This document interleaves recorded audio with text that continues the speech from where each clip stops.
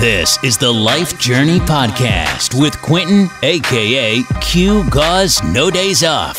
From on the field and off the field, NFL player and entrepreneur. Motivating you to be the best you can be and getting you out of your comfort zone.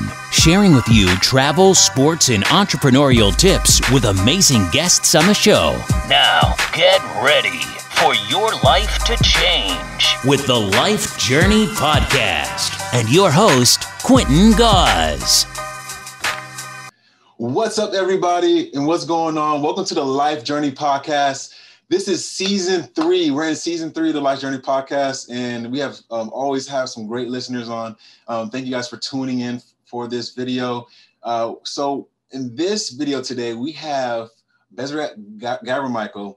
And she works at Google, and you can kind of talk about yourself. You went to Georgetown, and very successful young lady, like through ranking up and like a lot of accomplishments. So yeah, definitely talk about like your childhood growing up, and yeah, it's great to have you on the show. Yeah, thank you for having me. So when I was growing up, so we take me way back. So I was born in Philly, moved all around the United States. A lot of people ask if I was part of a military family, but no, that wasn't the case. My parents just wanted to find a better place to educate their children. And so was born in Philly, stayed there for a couple of years. There were a lot of gangs that were coming into the area. So my dad didn't want us to live around all of that as we were growing up. And so he just decided to move all of us over to Charlotte, North Carolina. Charlotte, North Carolina, we were there for a couple of years as well. And that's where my brother was born. My sister was born in Philly. But once we were all there, what we started realizing was that the humidity started affecting my brother's asthma. And so my parents also realized that they had to leave in order to make sure that he could breathe. And so we moved over to Indianapolis, Indiana. And once we got there, we also stayed there for a couple of years and soon realized that that place was, at least the area that we were living in, was relatively racist. And my parents also realized that they didn't want us to live in that area either. And so finally, we moved over to Las Vegas, Nevada, and that's where we've been for 10 plus years or so. And that is, where I spent most of my development as a young kid. Stayed there until I was around 17, 18. And then I moved over to Washington, D.C. for school at Georgetown University. Stayed there for 4 years and moved over to the Bay Area, and now kind of moving over to a new place altogether. So, living across all these different places, it was a great way of just learning how to coexist within different communities. So I know how to talk to basically about anyone.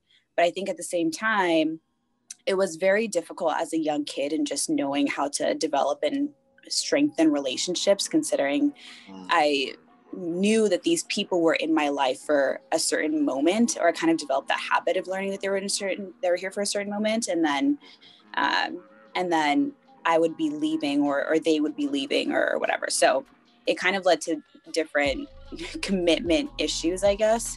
But at the same time, it also did develop this habit of getting bored of routine, which I still have until this very day. And it's something that I actually take a lot of pride in wanting to learn and create and continue doing new, cool things and continue to move and challenge myself in different ways as well. So that was essentially most of my upbringing. That's pretty cool to hear that, because you went from different states. You said you went from like Philly has some hood areas, and you went to Indianapolis where it is racist, and then Las Vegas, and then DC. So you've been around. You had a chance to be around a lot of different people, like you said, and be able to maneuver within talking to different races, talking to different people, and know how to I guess imitate or connect. I guess right. So that's pretty cool. Because I'm the same way. Like hood to suburbs, being can just however way to connect with people naturally. Yeah. So that's a skill. I think that's a skill to have. A lot of people don't have that, I think.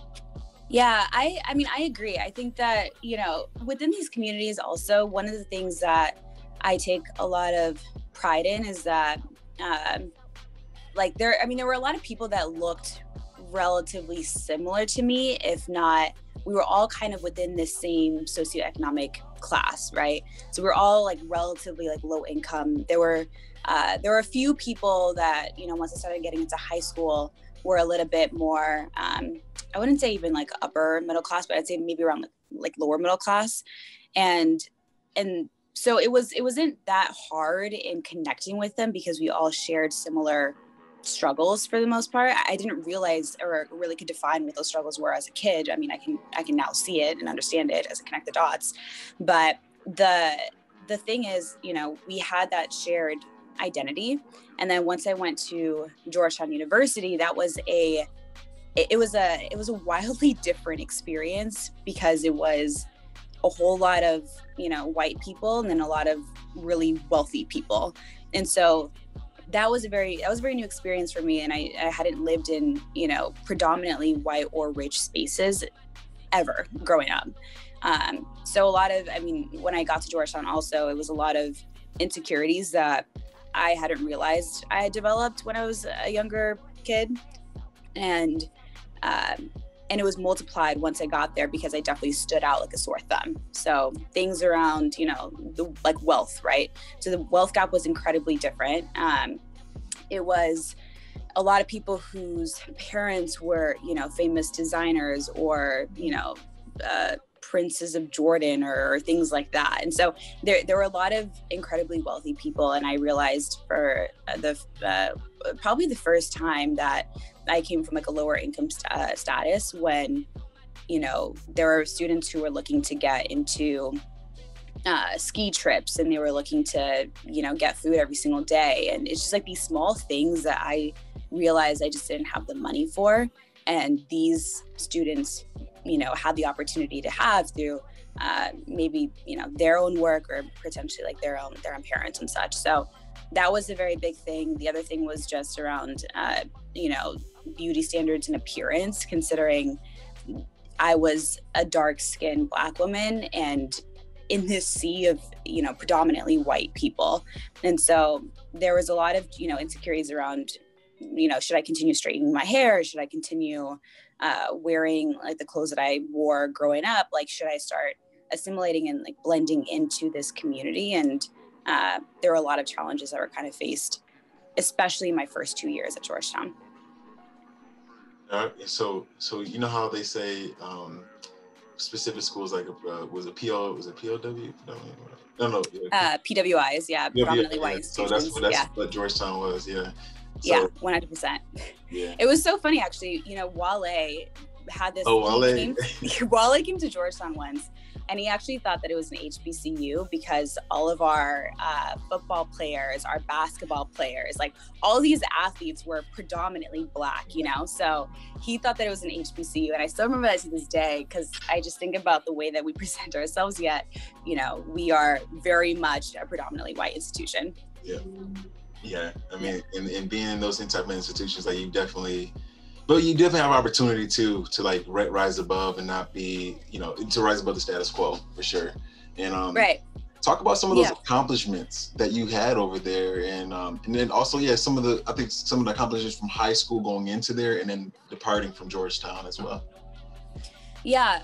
So from high school, you know, I think I take a lot of pride in the fact that I just worked hard and I learned how to work hard. Mm-hmm. My parents very much gave me it was almost like an ultimatum of like, you're going to get straight A's or else. Like, you know, like that could mean a whooping. It could literally mean anything, but they're like, you're going to get straight A's, like no matter what. And so that was the bar that they had set. And so I always just made sure that I hit that bar. Mm-hmm. And so when I got to, my senior year of high school, graduated, you know, got valedictorian, got all these really amazing accomplishments, was leader, you know, had leadership positions in various organizations, from business to pre-med and such.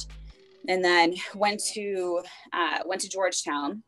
And, you know, because I think one of the things that I really learned probably within like my second year after going through these different, you know, insecurities with my different identities is that there were a lot of people that were probably 2 years or so above me that just fully embraced and accepted all of their identities. And that was something that I looked up to, just like seeing them walk around campus and being able to just feel so confident and fully in the skin they're in. And so I took a lot of pride and like my confidence came from the Black women that were 2 years or so above me. And I realized, you know, like if they were able to do it and they were able to look so cool doing that, I just want to be able to be a part of like the winning group. And so I just started getting better about accepting who I was and, you know, realizing that there isn't really anything that I should change, and started, you know, focusing more on how I can also support other people who are also facing similar struggles. Right. And so with socioeconomic status, I started working with a group of students at Georgetown called the Georgetown Scholarship Program.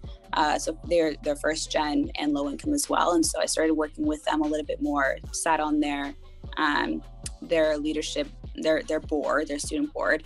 And then I also started helping them with just different, you know, initiatives, things that would help with driving community, and then also helping them with their social media and like marketing presence as well. And then so that was on the class side. And then I also started doing a lot more to also help other Black women, the Black college women, not just at Georgetown, but across the different areas. And so I essentially started, so my sophomore year, with two really good friends, I started an event that would focus on socioeconomic status as well as race. Mm-hmm. That went really well. My two friends at the time were seniors, and I was a sophomore. And then with the great excitement around that, I thought, you know, for the next year, what else could I do? And does it make sense to really just zoom in on a specific population? And so my junior year, I started working on an idea with two other really amazing Black women that would essentially create an event that was specifically for other Black college women, both at Georgetown and then across other campuses. And so that was called the Brave Summit. And what we did there was celebrate and provide opportunities to these really amazing Black women across all different backgrounds. So, you know, we looked at the different intersections, like how can we target Black women with different sexualities, with different, socioeconomic statuses, with different immigration statuses, like things like that. And so we put on this event, got a lot of really great reception. I ended up raising, I think the first year was around 17,000 or so for the event. And then we just put on this really amazing event for like maybe 250 or so Black women, and allies as well. And then the next year we held a similar event, the same thing. And that was my senior year, rose the population to 450 plus. And then we raised around 20 to 22,000 or so in dollars. And we got a lot of really great, you know, donations from different companies like Google, actually, who I was at the time that summer I was interning with. And so it turned out to be a really great moment for other Black women to just see these like really beautiful, powerful, like incredible Black women from all kinds of industries, you know, from medicine to business to therapists to activists, like just all these really amazing Black women who've succeeded so much within their own respective careers, kind of just give a shining light to other Black women to say that this is also possible for them. And the way that they've accepted and celebrated their own beauties are a good, you know, inspiring way for other Black women to do the same. So those are my two biggest highlights, I would say, probably in at Georgetown. So it started off with, you know, me not really embracing my identities whatsoever, to really me feeling extremely comfortable in who I was. And you know, so I started off, you know, I think my first year at Georgetown with very much straightened hair, you know, just didn't really feel comfortable whatsoever in myself. And then I ended Georgetown, you know, with this big curly hair. I rarely straighten it these days. And you know, you could see me like walking across campus because my hair is just that visible, and with these like little booties. So I just make it's a presence at this point. And I see this, you know, just who I am and how I dress and how my hair is as like this form of resistance in a way for, you know, both Georgetown, and now I bring this into Google as well. That's powerful right there. That, from, like you said, you're talking about the insecurities early on and fighting through that and understanding who you are and you develop. And that's why I love college, because it gives you that space and time to do that, to understand yourself and develop. And you come out the other end just, you know, successful on the other end and feeling good about yourself and going ready to attack life. And that's amazing that you guys raised that amount of money and be able to do that for a great cause as well. And that's what it's all about. That's awesome. And like I can see like your heart. You're definitely a person that wants to help people. Yeah, I think that's at the core of everything that I want to do, right? Like my parents growing up always wanted me to become a doctor. Like there's a saying that's like, you know, African parents, you're either a doctor, a lawyer, or you're a failure. And I 100% agree with that. You know, they wanted me to become a doctor. And I think it was only really a way to push myself to this guaranteed sort of success, you know, like if I'm going to be a doctor, there's a very much defined line in terms of, you know, how I can get up to being a successful person. And for the most part, success here just means a financial success. And so that was what they wanted. And, you know, by my sophomore year of Georgetown, I realized at the core of what I wanted to do was really just help people. And so I just started breaking away from pre-med and found other ways that I could help people instead. So that's kind of how I moved over to the business side. And with that guaranteed success, though, that was, you know, what I realized at the time was a byproduct of being a doctor. I realized that I had to find some sort of way to fill that gap. And so I just made sure that I was doing everything that I possibly could to get the best career within business, that I could get, you know, the best access to various opportunities, and that I just couldn't fail. And so that's how it kind of led over to Google as well, and making sure that, you know, I got the best tech job and things like that. Wow. And you got it planned out. I think it's like just seeing where, you know, it wasn't really planned out necessarily. It was more just seeing where, you know, if I was going to take this risk, this calculated risk, just knowing where I can make myself feel better and just filling that gap. So for me, the risk was just realizing that I may not be able to make the same kinds of money as a doctor when I was younger, and just finding a way to fill that gap with a plan. And that's exactly what I did. That's smart. And I love the word calculated risk. That is a difference between just jumping, like someone just quitting their job and becoming an entrepreneur. Or slowly, you know, save up some money. Be a bit, you know, start the business while you're working, and then transition over. So I love that. That's awesome. Exactly. Yeah. What's your favorite hometown restaurant or family meal? Man, so the first, oh gosh, okay, so now I'm just having all these different ideas. Tough question. I was like, the first idea that I had, but I was thinking, no, that was too recent, was Bay Area.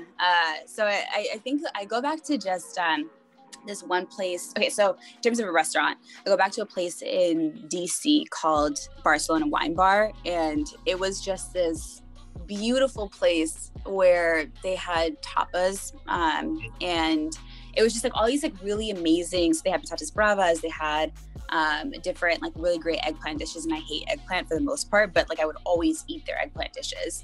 And then they had really great wine, and it was just a really good vibe. And so whenever I go back to DC, I always go back to that restaurant just because of the really good memories that I've had there. And so, and it just, it was a beautiful setting for beautiful people and beautiful friends and company. And so, so that was a big thing for DC. When I moved over to the Bay Area, started is also another wine bar called Amelie, and it was a French wine bar, and they had different meals, but I would mostly go there for the different wine as well. And that was it's just a place that I would always frequently go to. At some point they started to know me, and they would give me free wine and free food and all of that stuff because I would just go there so often. I'd bring them good business. And then in terms of really good, so a home cooked meal, I think my favorite is this dish called it's called injera, and so within injera there's something called bursun, which is in Tigrinya, and then there's another, I think in Amharic it's called misirwat. And so basically it's like this, it's like lentils, and you can do it either spiced with like a spicy like chili pepper, or you could do it a little bit more plainly, making it almost like a lentil soup kind of similar thing. So I usually eat that, and then I love eating it with like a jalapeno on the side or something. But yeah, I love injera bread. I love injera, and like yeah, and the different, like you can mix it up, right? You have your meats, like it's all spread out on the platter, right? Yeah, you could have like different types of food, on it as much as you want. I like to make like certain foods like mixed together. My mom like usually eats it, with she puts on like anything on that plate. But I usually just like to find like the good ones that like mix well together. So if I'm gonna have a vegetable, for the most part, I want to make sure that all the other foods are vegetables too. I'm gonna have a meat, then I'm gonna have maybe this like cottage cheese kind of thing like on the side, so that it lessens the spiciness a little bit out. But yeah, that's cool. Food. Yeah, I love food. I'm a foodie. So let's dive into okay, you're transitioning over to Google now, and you're working at Google, and yep. What was that experience like? Yeah, so I was an intern at Google first. That was my junior year of college, and then got the opportunity for full-time. And when I got into full-time, my first year wasn't the role that I wanted to be in, but I just figured I would just, find a way to enter the company and then kind of move forward from there. And so the first year I was focusing more on, it was almost like answering customer tickets.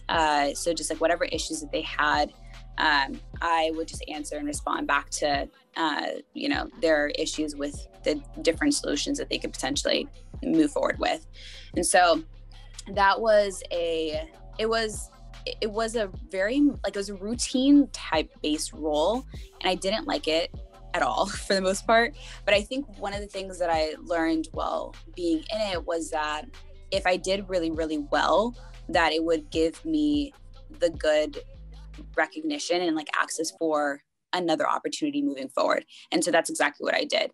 I started answering the most amount of tickets globally. I started getting the highest performance metrics globally as well. And so there were all these things that I just did really well with that core role. And then I would also have these different, what we consider 20% projects, which are ways to, understand new fields that you want to enter into. So it's a good way to kind of enter into that. Or you could also use 20% projects as a way to develop a new skill.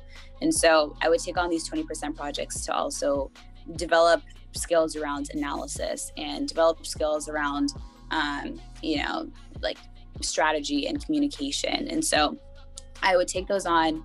I did really well at those as well. And so within my first year, with all of that, I also wanted to find some sort of way to be creative and on the side. And so what I did was I started creating videos for different diversity, equity, and inclusion type-based events and initiatives that were happening not within my organization only, but also within the larger organization that sits above us. Mm-hmm. And so, did all of that, went really well for my first year, ended up getting promoted in my first year, which is also pretty rare.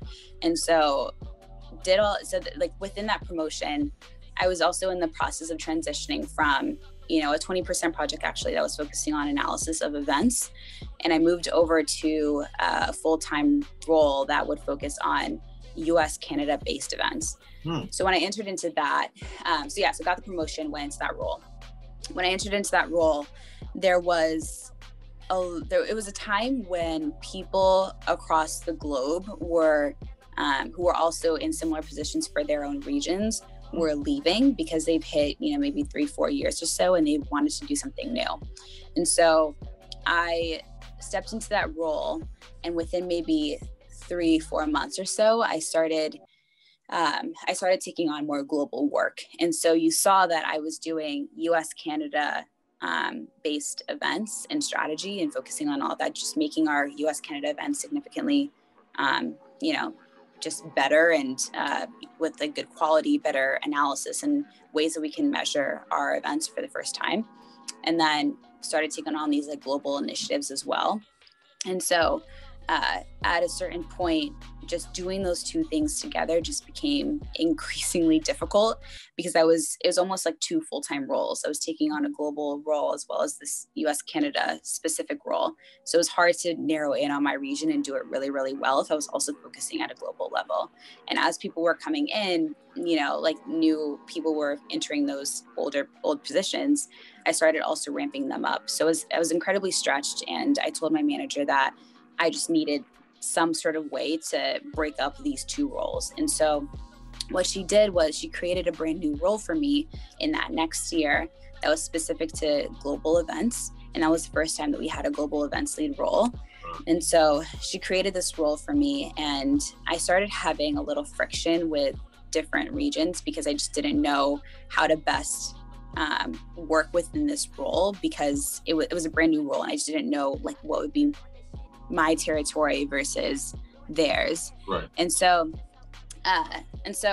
that was a good way of, so I talked to my manager about it, and she basically said, your job is to make events better, like point blank.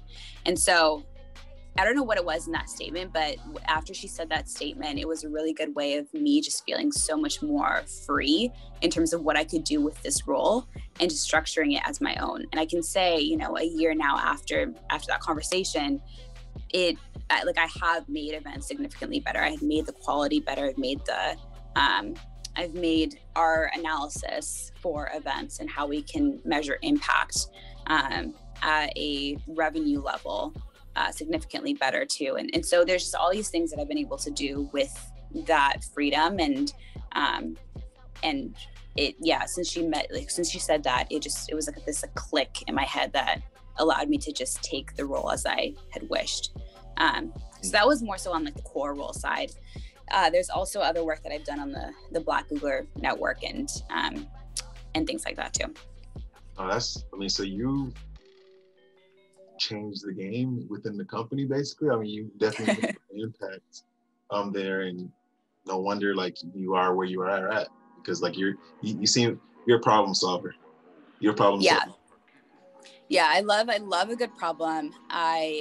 It's almost like I get a little obsessed with it, to be honest. Like, it's like, I get really obsessed with finding the solution, and I always have to figure something out. And I think that's also just something that I take with me also, just with different risks that I have. Like, I may fail, but at the end of the day, something is going to work out, and I just have to keep on working towards that. So it's, problems are just exciting. They're just a good way to just challenge yourself and continue to grow. Right. That's so true. So like, no, that's why, again, like I remember watching, was it called The Intern, the movie? Oh yeah. I mean, was it like that? When I was an intern, I think it's more comedic there. Right. I mean, maybe there are like some like bits and pieces that you can pull from that, like in terms of the creativity and, some of the ways in which they make you think, but for the most part, it's not as like scrambling, competitive, or like things like that.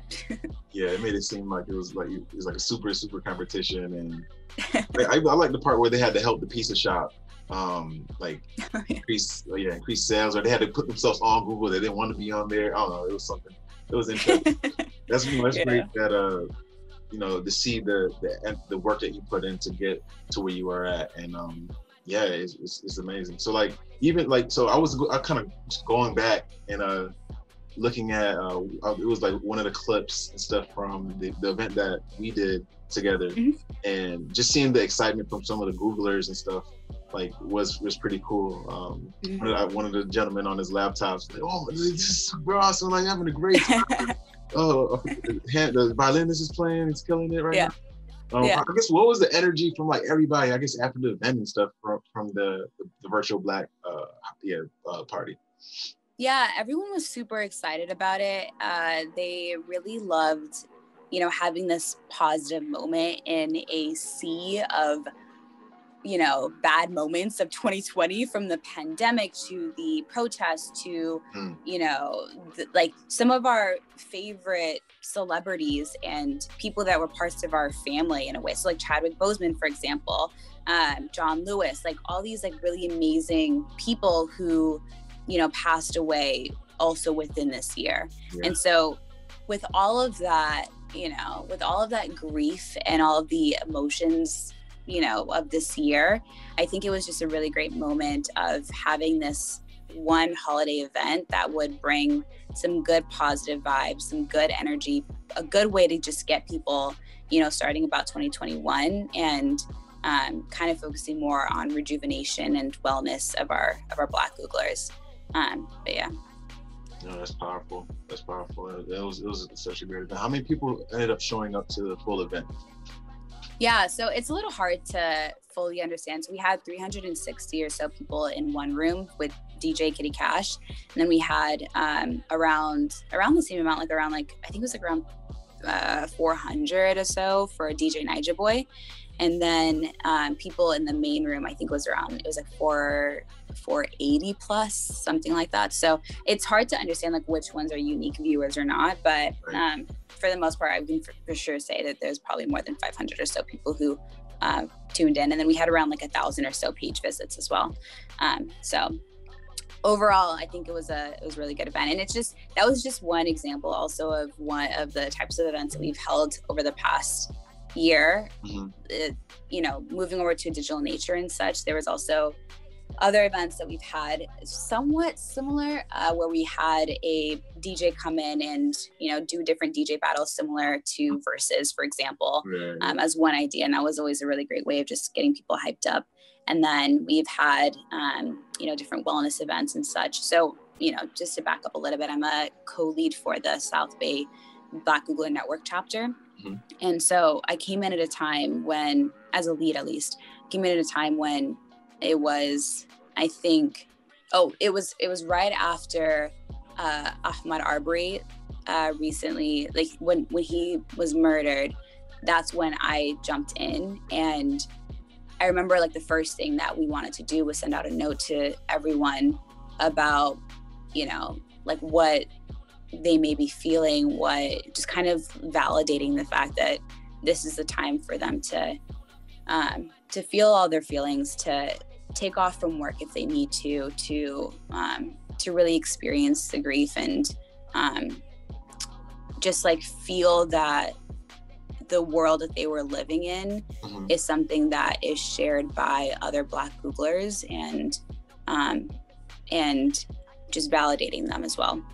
Oftentimes when we get into work, it always feels like, some people are just going back to their normal days after. So like, even when Nipsey Hussle died, right? Like just things like that, like there's, you just go into work and people are just going about their days, and you have this thing in your mind about this person who was recently murdered or died, or this shock of like the different protests or just things like that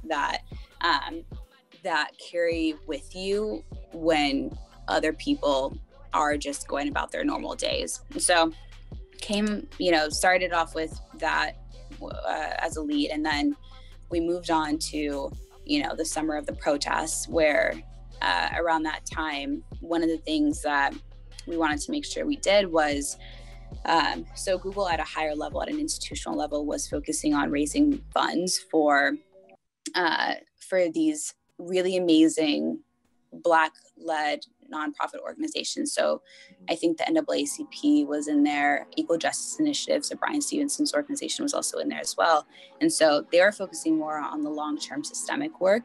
And so what we can do from a grassroots level is support the people that were actually on the ground in the movement, who were being affected, just by protesting and peacefully protesting and existing. And so what we did was we created a campaign, an internal campaign that would help with getting donations for these protesters and the people that were focusing on the movement on the ground. So it helped, for different people who were being like bailout funds, for example. It also helped with legal funds to help with these protesters as well. So we raised around like $375,000 or so just from that. It probably is a little bit more now, but just from that initiative. And we did it within maybe like a week and a half or so. Wow. We got funds accelerated, I think around 100,000 or so that was accelerated just through a DJ event. So it's also a good way of just getting music and positive vibes to also help in increasing the funds. And the cool thing about it too was that during that moment, it wasn't just a Black Googler-led fundraising effort. It was all these allies that were also coming in and chipping in funds to help with these specific movement-led organizations. So I think that was just something pretty beautiful to see, like that level of community where people could give funds, and it wasn't like just wait on Black Googlers to help our own people. Right. It wasn't like this echo chamber, which was pretty nice to see. But yeah. That is awesome. That's great that those amount of funds were raised, and that everybody, like you said, like it was different organizations that came to come help and put into the fund as well too. So for and I hope for more of that to happen as well too. As the years go on. So to kind of close it up, got two more questions for you. Yeah. The first question is, what are some things that people can do to get to where you are? People that are listening right now, someone that's in high school that admires you, that's watching this, what do they need to do to get there? What are the steps they have to take? Yeah, it's hard, right? Because I feel like my journey was not linear whatsoever. And I had this vision for myself for so much of my childhood of becoming a doctor. And then sophomore year of college, that's when it just immediately changed. Mm-hmm. And so I think that one of the things that I lean into a lot more these days is that I should be putting myself around good people who are very much invested in my success. Mm. And so my managers, my leadership team currently are really invested in me doing well and in me growing and continuing to be a leader in various different forms. And so I think the good thing about that is that I trust that they have, like, if I may not see an opportunity, they will bring it forward to me, and they'll continue to help me in growing throughout my career, especially at, such a young age still. And so that's how I've kind of moved forward. It's like just doing good work, seeing the different opportunities that come from it. And, for the most part, I haven't really been about like sharing what I do necessarily. Like, I'm not a person who will just go for visibility just for visibility's sake. Like, I will send out an email or I will send out a note highlighting something if it, gets to another aim. Like if it gets to amplifying other people's stories, or if it gets to getting people to be persuaded into doing something that I need or something like that. So visibility for visibility's sake is not something that I'm interested in, but a lot of the work that I do is done really well, and I take pride in that. And so I think that is one big thing that has helped me in continuing to grow and get new opportunities and just move in that direction. Like I know that I may not have the next step already lined out, but with the work that I'm doing, I know that I'm moving in a positive direction. So I would say that it's like not, don't pressure yourself with having a plan all figured out. There's sometimes going to be, different opportunities that pop up, but I would say just surround yourself with good people who are invested in you. And then make sure that, you are also invested in other good people yourself as well. So, True. Yeah. Solid mentors, solid people that want to help bring you up. They always say keep the five, like 4 people you keep around you. Eventually you either like be like them or be within the same space as them, or succeeding or failing. So I mean, there's also there's this term of having an advocate also. It's so a mentor is someone who can definitely take you through different phases of your life and kind of guide you in that. But an advocate is someone who like really advocates for you to get from like one position to the next. Sometimes people also call it, you know, a sponsor. Like I would see it as similar things, but an advocate is someone who can help in moving you into that next level, whatever it may be. And what I have for the most part are just really great advocates, people who've seen my work and are able to effectively communicate it to other people as I need. So yeah. That is awesome. And you talked about like not as interested in that so much with the visibility aspect you were talking about. Yeah. Idea came to my mind was, I don't know if you're on Clubhouse, Oh yeah. but like definitely an opportunity to like dive into a lot more about maybe some of the things that you've gone through, or like you talking about some of the organizations you're supporting, or the initiatives that you guys are doing on there. And there's tons of millionaires, billionaires giving free game on what they do, and just just in rooms, just listening, and which you would have to pay like $50K to talk to them or just even have a conversation. So it's interesting. So it might be a cool, this idea that came to mind, might be a cool platform to kind of say, be outspoken and talk about what you want to talk about, and have a lot of people come in support. Yeah, that's a good, I'm just like so curious, like if people are interested in like what I have to say. And for the most part, like, I mean, I know that a lot of like younger people are, but I think it'd be a really cool opportunity actually to just try out. I'm not on Clubhouse yet, but I see it like literally all the time being talked about by absolutely everyone. And so maybe that's just another platform that I could just start tapping into. No, definitely. Yeah. So you ever get on there, and it's a couple people that already like invite me to a lot of different rooms to like talking. I mean, I don't know, you could do like a talk or something specifically for a specific organization, or talk about a specific topic for the day. Especially like what happened it's been 2 days now with oh my Capital. goodness. That is crazy. Yeah. The whole room about that. It was like 2,000 people in there talking about it. Yeah. So But last question would be, what is a quote you could leave whoever's listening with, and a quote they can take home for the rest of their lives? That's a good question. So one of my favorite quotes is by James Baldwin, and I can't remember it, exactly, but essentially what it's saying, what that quote mentioned was like the paradox of a good education is, once you become educated, you become more critical of the society that you are educated within. And I thought that was such a beautiful quote. And it's something that still sticks with me to this day, because it's, a lot of the things that I grew up with, being of a lower socioeconomic status, being a feminist very much, like when I was younger, but just not really having, the language to say it. Like all these things were, like I felt, but I never could really describe what my experiences were, because I just didn't have the language or the vocabulary for it. Once I got into college, it was a radically different type of education. And then it was also better quality education than what I've experienced in the past. But just learning more things, like, reading more books, having some really amazing Black women professors, having some really amazing white men professors, like all these like really amazing people have helped in shaping so much of what I learned today, and my constant like, wanting to continuously learn. And so I think it's a really powerful quote, because I just think about, the people who just may not have the vocabulary to explain like the situations that they're in, but these, in some ways, like,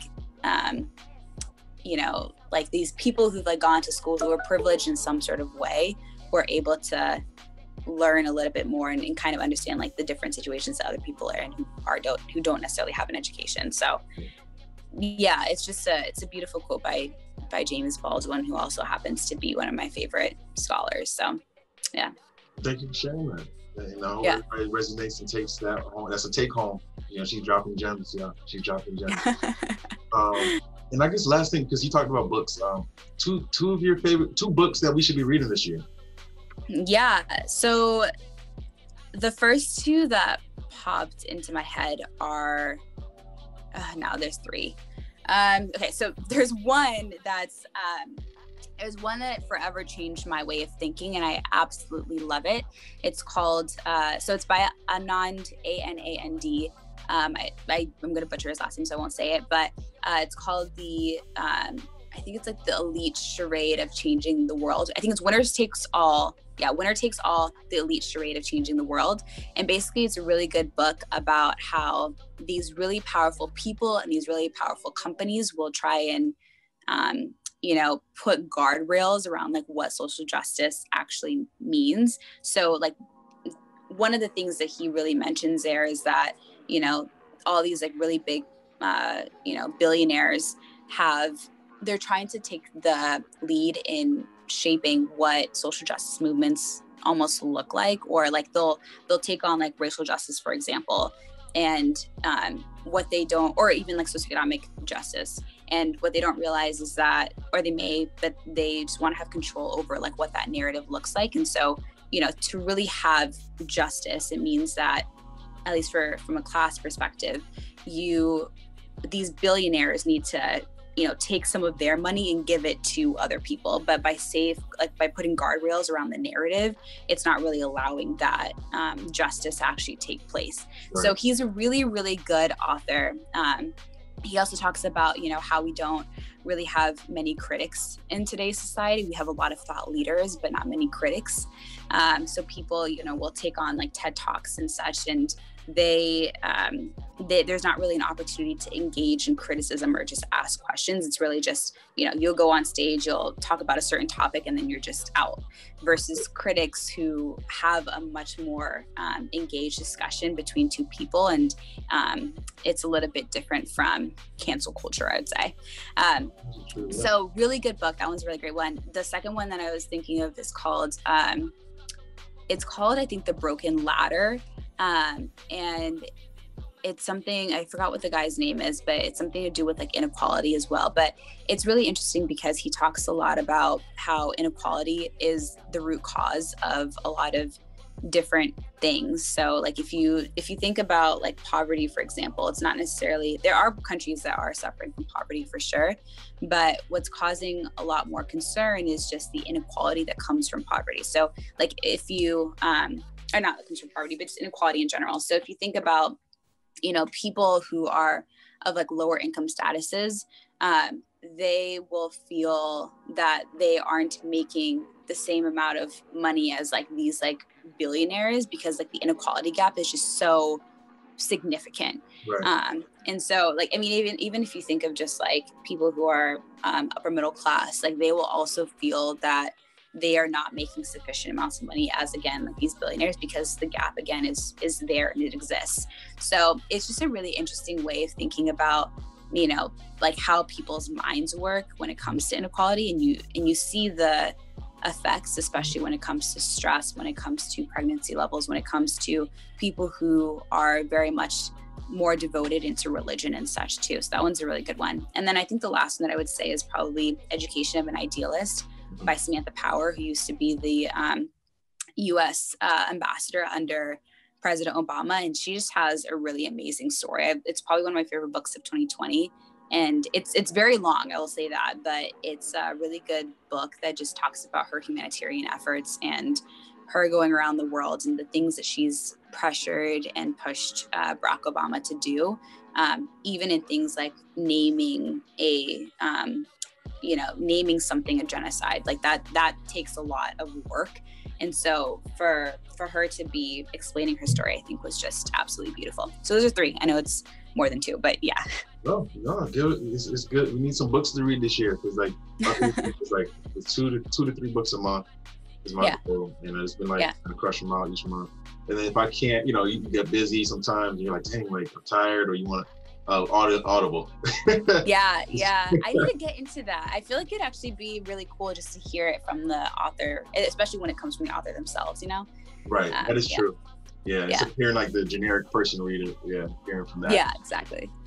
So, well, I don't know if you want to like shout out your social medias or anything like that, or where people can find you at, if they want to connect with you, if you want them to, give you the floor to do that. Yeah, so Twitter and Instagram, it's B as in boy, SERATG, so Bserat G. And I don't know, I mean, like for the most part, you know, I'm always on social media. So I'm just looking at the news and seeing what people have to say, the commentary, especially on Black Twitter.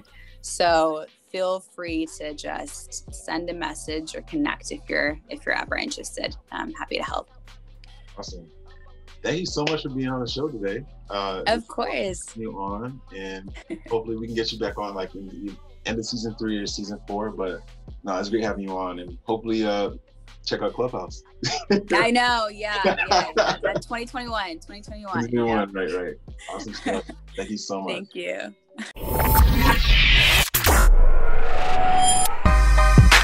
Thank you for listening to the Life Journey Podcast with Quentin Gause. To find out more and to follow the journey, visit Quentin's Instagram at QGause or our business page at iron_visuals. For full recaps of the show, find us on iTunes and the Google Play Store. Thank you for tuning in.